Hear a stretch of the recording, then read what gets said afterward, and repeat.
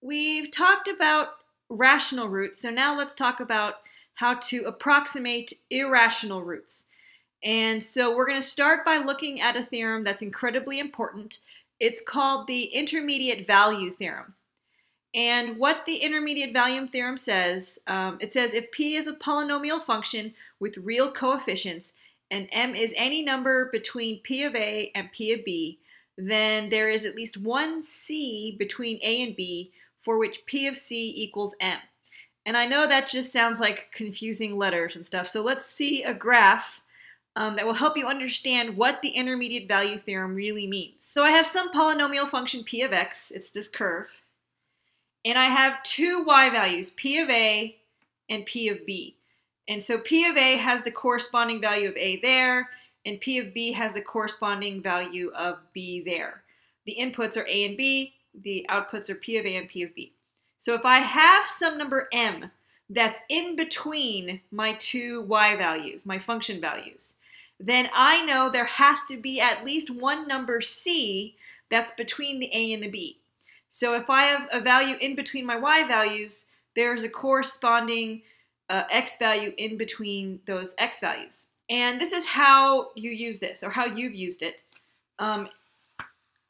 If I know that I have some function value that's positive and then it switches to negative, by the intermediate value theorem, I know that the zero has to be between where that number is positive and where that number is negative. So the intermediate value theorem allows us to figure out that we do have real roots in between. When it crosses the x-axis, it goes from positive to positive. So if we look at this example on our graphing calculator, I have the function y equals x cubed minus 3x plus 4. And if I graph it, I get this. And I know it's not hitting at a point. It's hitting really close to -2, but it's not actually hitting at -2. And it's the intermediate value theorem that tells me that there's a root right there that I can see, obviously.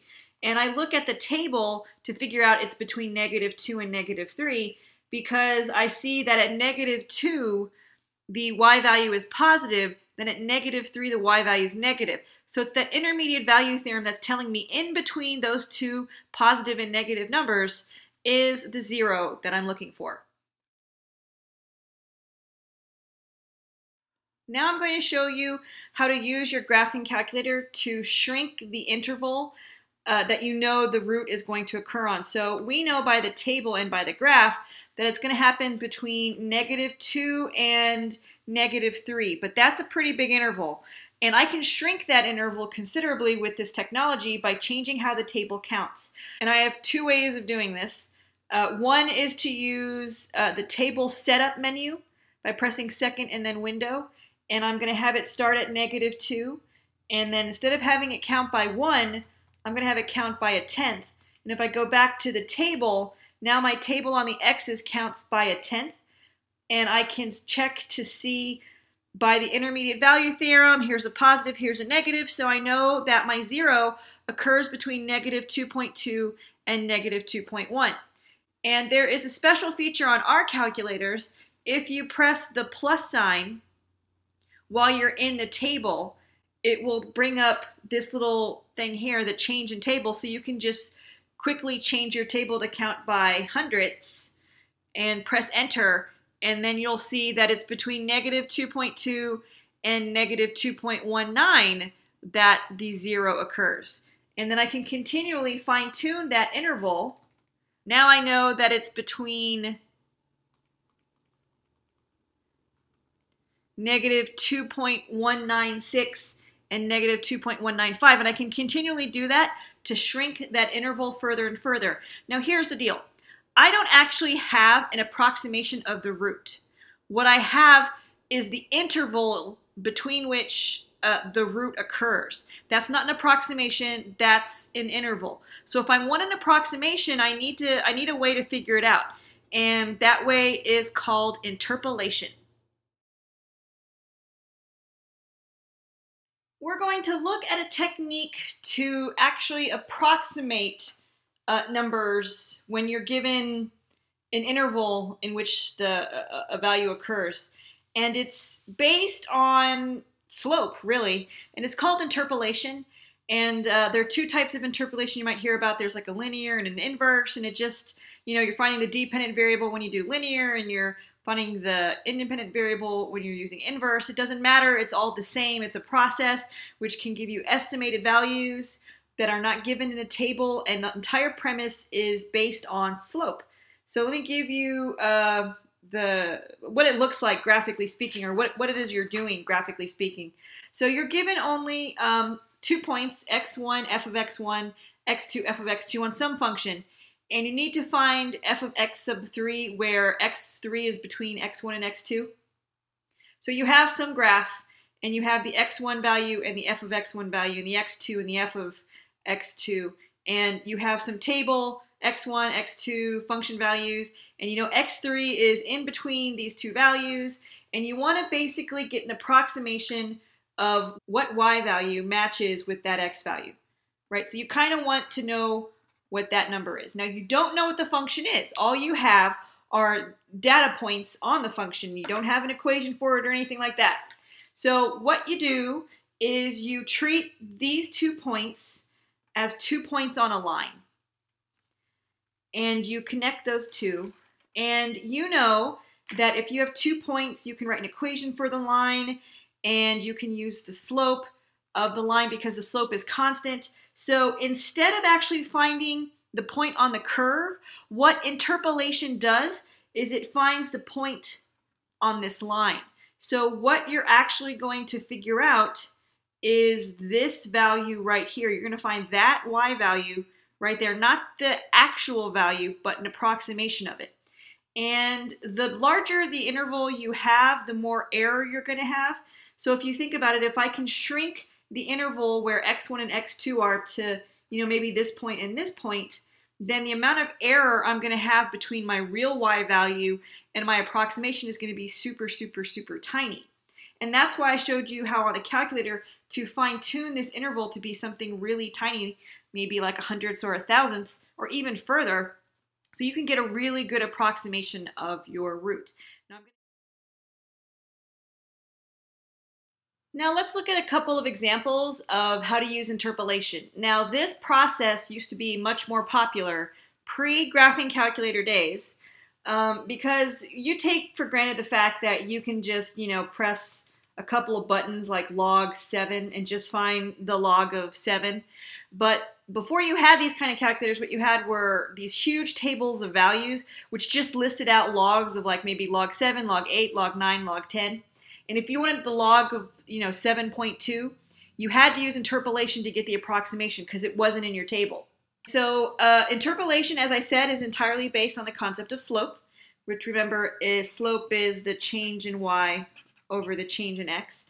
And instead of actually finding the point on the function where x is 3, I'm going to find a point on a line to approximate. Because remember, this is just an approximation, it's not the exact value. And so this is 28, and that is 10. So this line, or the line that I'm going to use to approximate, has a slope that's 28 over 10. And so then I look at the distance between those two and call that d, some unknown. And I have the distance between that, which is 3. And remember, slope is change in y over change in x. And so now I have a proportion that I can solve. So that meant that the change between 151 and p is 8.4 approximately. And that means that if I want to approximate p, I can take 151 and add on the 8.4 to get that p is approximately equal to 159. And you don't really care about that 0.4 because it's an approximation. So that's my approximation of p. Now it works both ways. I can also find approximations on this side. So if I'm trying to find an x value, like I would be if I'm trying to find the root of the irrational root of a polynomial, I'm looking for the x value, not the y value, right? Same concept. The difference between that and that is 8. The difference between those two numbers is 19. The difference between 40 and q is some unknown that I'm trying to find, and 40 and 50 is 10.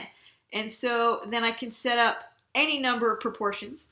if I'm just going to stick with the slope, then I have 8 over c equals 19 over 10. And if I solve for c, I get that c is approximately equal to 4. And so that means that this q value is approximately equal to 40 plus 4, which is 44. And that's how interpolation works. It's just like, working with slope. So let's put together the intermediate value theorem, the changing of the intervals on the calculator, and linear interpolation to approximate to the nearest hundredth the real root of this function. So I have this function typed in, I graph it, and I can approximate between which two integers my root is, and it looks like it's between 2 and 3.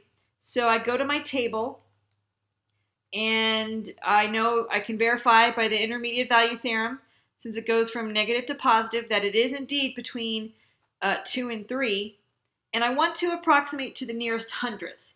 And so what that means is that my table that I'm going to use has to go by tenths. Since I'm trying to find the in-between hundredths are in between tenths. So I'm going to press plus and make my table count by 0.1.